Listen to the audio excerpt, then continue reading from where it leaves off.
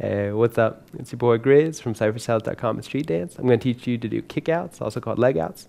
They're called kickouts because all you do, lean back on one hand, kick out with your legs, go back to center, lean on the other hand, kick out with your legs, go back to center.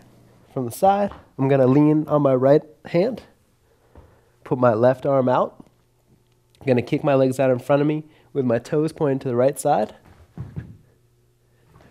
Bring them back in, and then transition to having my weight on my left hand, with my right arm up, and my toes pointing to the left.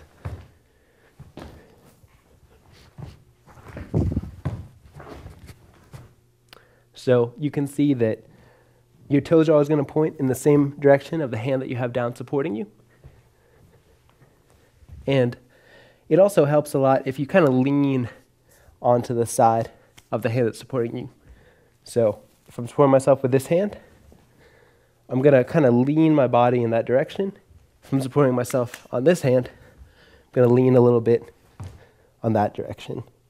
So instead of being totally centered with your hand out on the side, it's easier if you shift your body to be over the hand. It's going to help your balance and just make it a lot smoother.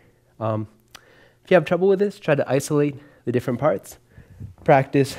You can just support yourself with both hands and just practice kicking out. And then you can keep your feet fixed and isolate just the arm switch. So this hand's up, the other hand supporting me. Then I'm going to switch, switch, switch. So you can practice those in isolation, then put them together. And the only other tip I'd give is try to kind of bring your hips up as you do the move.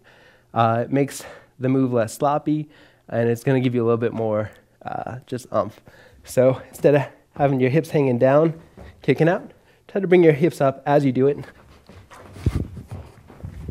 It'll give you a little more pop. Let's try at half speed with a nice slow count, and then we'll do it full speed to the music. So we'll go 1, 2, 3, 4. 1, 2, 3, 4.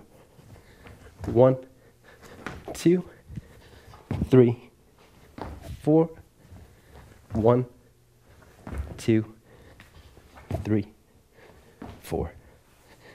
If that felt good, let's try it full speed to the music. If you need a little bit more time, run through the lesson again. When you feel like you're ready, do the whole thing full speed.